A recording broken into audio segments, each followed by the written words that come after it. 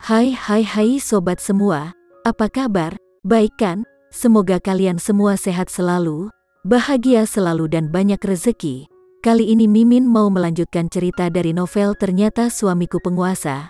Semoga cerita ini bisa menghibur kalian semua ya, dan bisa menemani hari-hari kalian semua. Oh iya, jangan lupa bantu like dan komen ya biar Mimin tambah semangat uploadnya. Kalau begitu yuk langsung saja ke ceritanya, cekidot.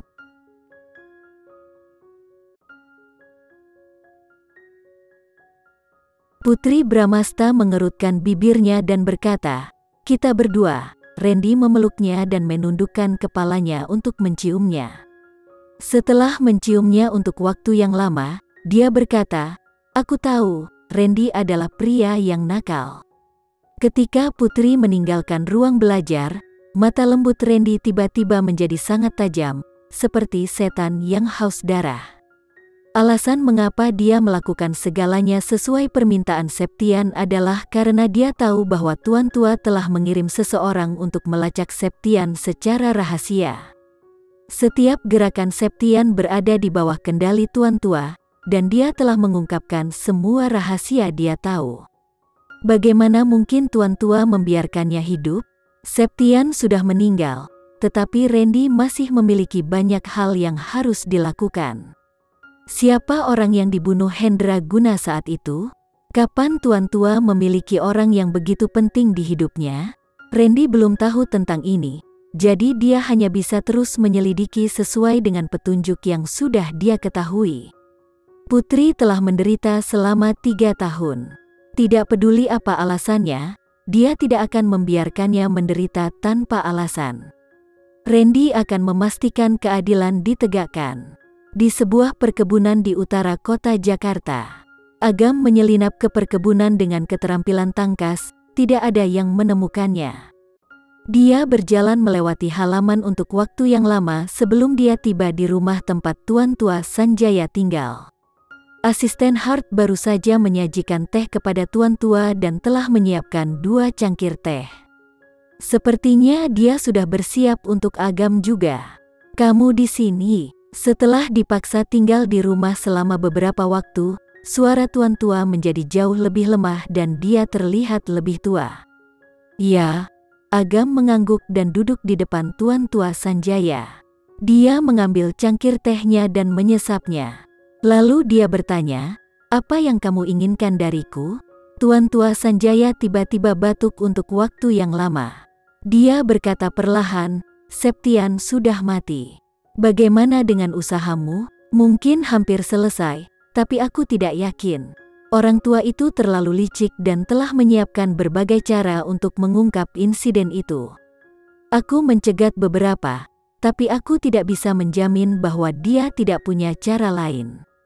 Ketika sampai pada masalah ini, dia juga khawatir dan dia terdengar berhati-hati. Dia tidak melakukan apapun selain mencari cara yang memungkinkan Septian mengungkap rahasia hari ini. Dia menemukan 15 cara yang mungkin digunakan Septian untuk mengekspos mereka, tetapi dia tidak bisa menjamin bahwa itu semua. Karena kamu tidak dapat menemukannya, maka cobalah untuk meminimalkan kerusakan. Biarkan orang-orangmu memantau jaringan di negara ini secara menyeluruh. Jika berita itu bocor, segera hapus. Masalah ini tidak dapat bocor, jika tidak, Priscilia. Omong-omong Tuan Tua Sanjaya juga seorang sedikit tidak berdaya. Matanya dipenuhi air mata. Setelah waktu yang lama, dia berkata, "AGAM, kamu menyukai Priscilia, bukan?" AGAM sedikit menyipitkan matanya dan tidak mengatakan apa-apa. Itu bisa dianggap sebagai persetujuan diam-diam.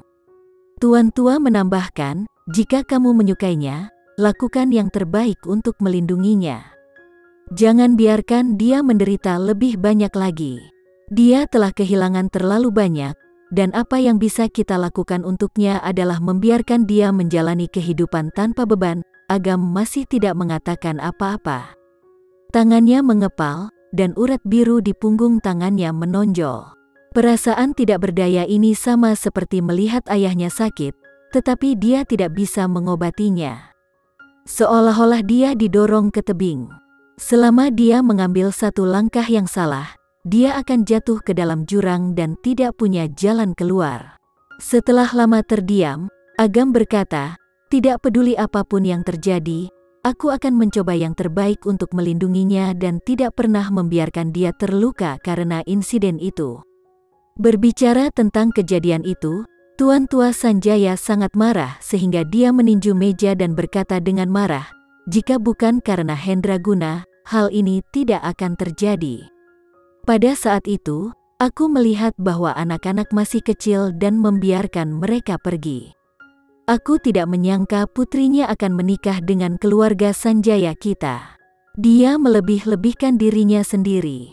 Kemudian, Tuan Tua mengetahui dari Septian bahwa sebelum kecelakaan mobil terjadi, Septian merekam percakapan mereka dan mengirimkannya ke Hendraguna.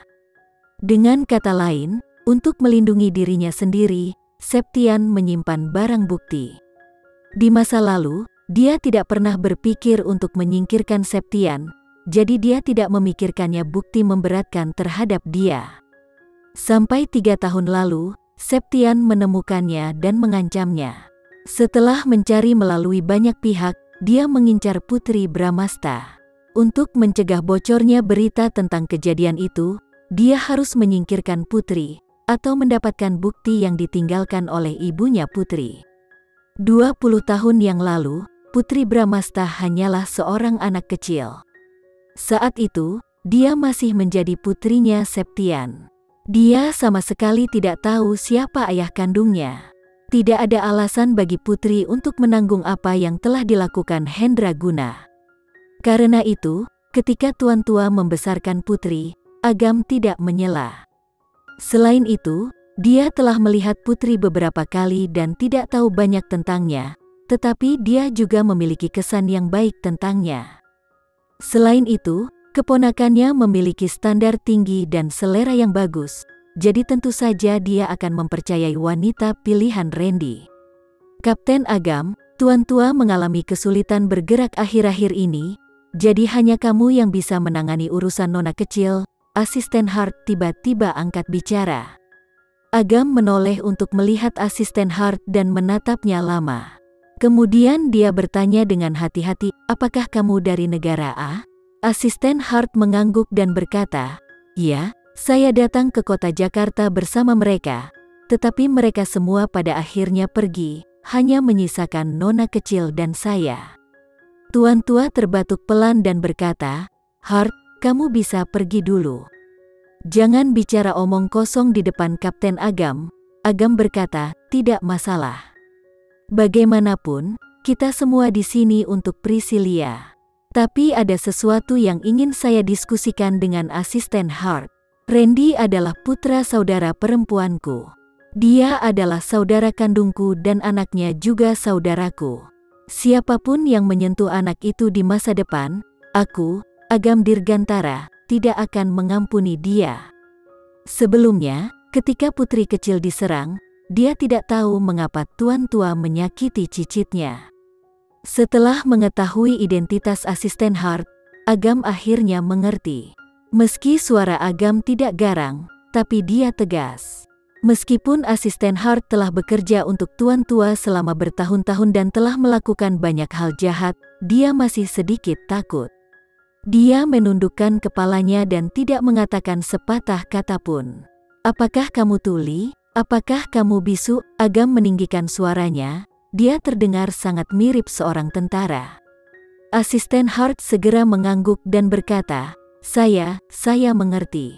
Tuan Tua, Anda harus mengatur orang-orang Anda dengan baik. Jika Anda tidak membiarkannya lepas, dia tidak akan berani melakukan hal yang keterlaluan. Dia berani bahkan menyentuh orang yang Anda cintai. Apakah ada hal lain yang akan dia lakukan?" Setelah mengatakan itu, Agam berdiri dan pergi. Setiap langkah yang dia ambil sangat kuat dan kuat. "Tuan Tua, saya..." Begitu Agam pergi, asisten Hart tergagap. "Ingat untuk tidak melakukannya lagi. Cucuku dan Agam bukan orang yang bisa kamu provokasi." Tuan Tua melambaikan tangannya tanpa daya dan berkata, "Jangan memikirkannya lagi. Ini sudah larut. Bantu aku bangun dan tidur. Asisten Hart buru-buru mendukung tuan tua dan berbisik, meskipun kami tidak pernah bermaksud menyakiti anak kecil itu, dilihat dari situasi saat ini, tidak layak menggunakan anak itu untuk memaksa Putri Bramasta menyerahkan bukti lagi. Sementara itu, ketika Randy kembali ke kamar, Putri Bramasta sedang menceritakan sebuah kisah kepada putri kecil. Suaranya memiliki kelembutan seorang wanita. Setiap kata yang dia katakan penuh dengan kedalamannya perasaan untuk putri kecil.